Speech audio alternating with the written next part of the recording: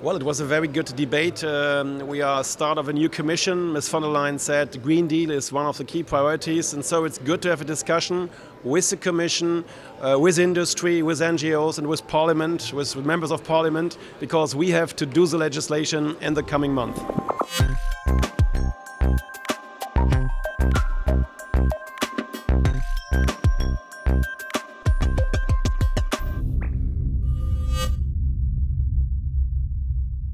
The electric mobility topic by itself is rolling. You know, there's product in the market available, and the customer is actually starting to pick up the product and actually buys it.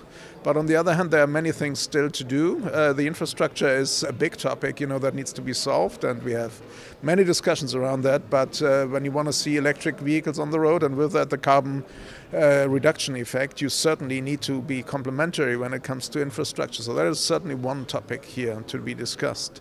I think there is no one size fits all, and there is not one just electric or just diesel or just e-fuels. There is a mix, and so it's very crucial that we stick to the principle of technology neutrality, that we give the path to many options and not this narrow-minded one size fits all. This does not fly for transportation with cars and trucks. Can we really afford the next 2 decades to remain investing in two different technologies? So we think that different transport modes will have different solutions. When we are talking about light-duty vehicles, about cars, passenger cars, what is very clear is that battery electric is the most efficient by far.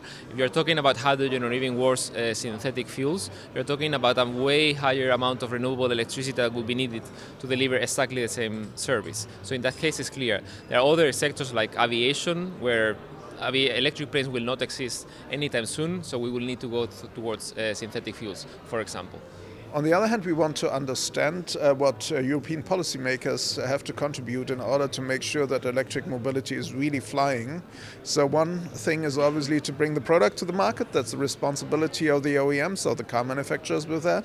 But on the other hand, we need framework conditions, and namely infrastructure, but also tax and incentive questions. Because when you look into the European Union, you certainly have a strong north and west region where electric vehicles are already in the market, but then in the south and the east of the European Union, it's a little bit more difficult, and certainly the numbers are there relatively low. But ultimately, we need a common market in the European Union for electric mobility, and that is something that depends strongly on what policymakers in Brussels are actually doing.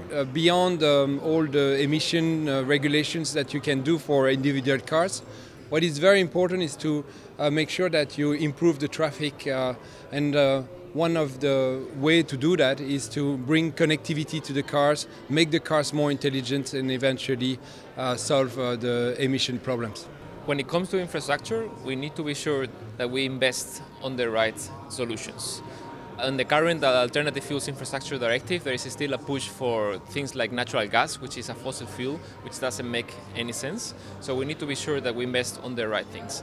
And that has to happen both in urban and rural areas. In areas where it is not economically feasible to install this infrastructure, we need to ensure that that also happens there. Like it happened like in the 40s and the 50s and the 60s in Europe.